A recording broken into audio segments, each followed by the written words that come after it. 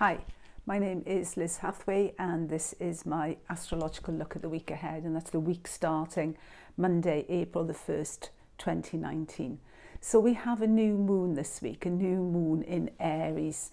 You know, that force, that power, that rush, that enthusiasm, that go-get, that, angels rush it, fools rush in where angels fear to tread. That's Aries, isn't it? So some area in your chart where this moon is falling, this new moon is falling, there's looking for some kind of sweeping the brush through there, starting again, fresh new look at things, new approach, new style, plenty of, guts and energy behind it. And the success of anything we start this week is dependent on one key word: patience. Anything we start under this Aries new moon is going to need a lot of patience if we're going to bring it to fruition. Now, patience isn't really a word we associate with Aries, is it? I mean, if there's an impatient sign of the zodiac, then Aries is surely it.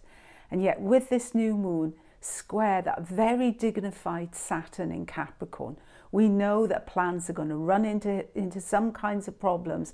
There's going to be sticky patches. There's going to be areas where things sort of slow down, because that is the nature of Saturn. It slows things down, and that is going to frustrate. A square is an aspect of frustration. So there's going to be frustration with anything new we set out and to achieve this week. And yet we know, Saturn in Capricorn, it's kind of a disciplinarian. It is kind of strict, but it's also got that sort of dignity to it. So maybe to get it right, we cannot just simply rush at it. We need to read the small print. We need to take time. We need to review it. We need patience, which is why I said anything we start this week, the key word to getting some good results from it is patience. Another thing we need, though, around this new moon is vision, because we have Mercury conjunct Neptune.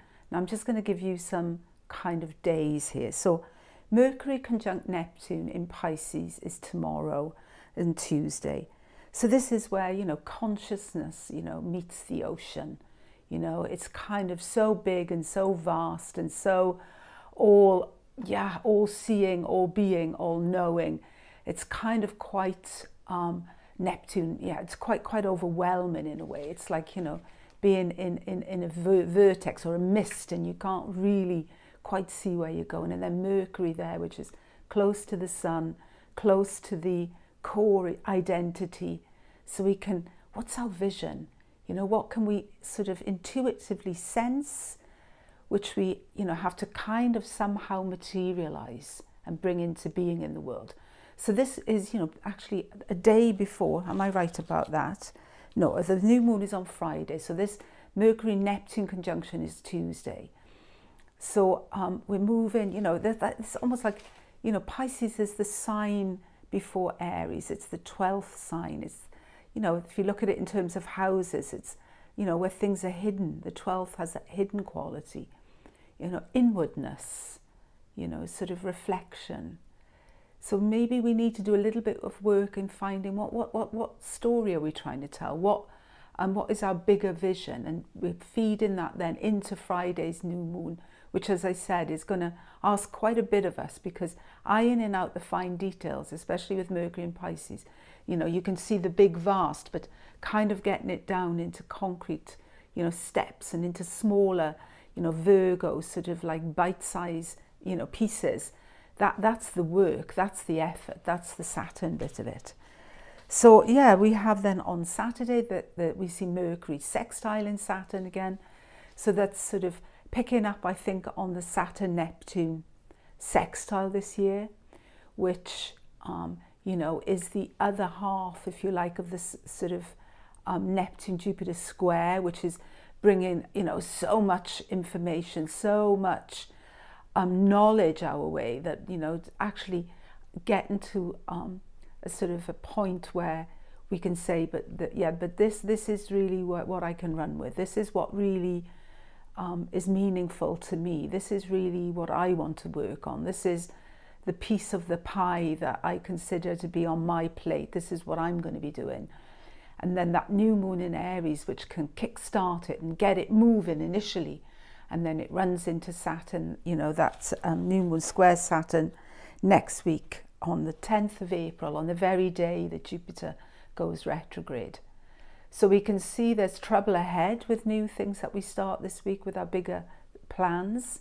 Jupiter also going retrograde. So when on the day next week of this sort of Sun-Saturn square, so there's work to be done.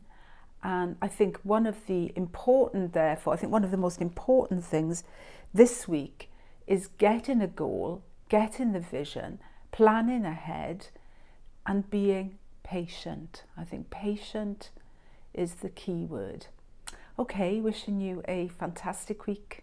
Thank you for listening. En nu heel even iets voor mijn Nederlandstalig luisteraars. Kijk even op astrologieblog.nl, want ik ga samen met Vee Blake Kossar, wij gaan een Saturnus-Pluto workshop organiseren. Dus dat is iets voor jullie. Oké, een hele fijne week. Bye.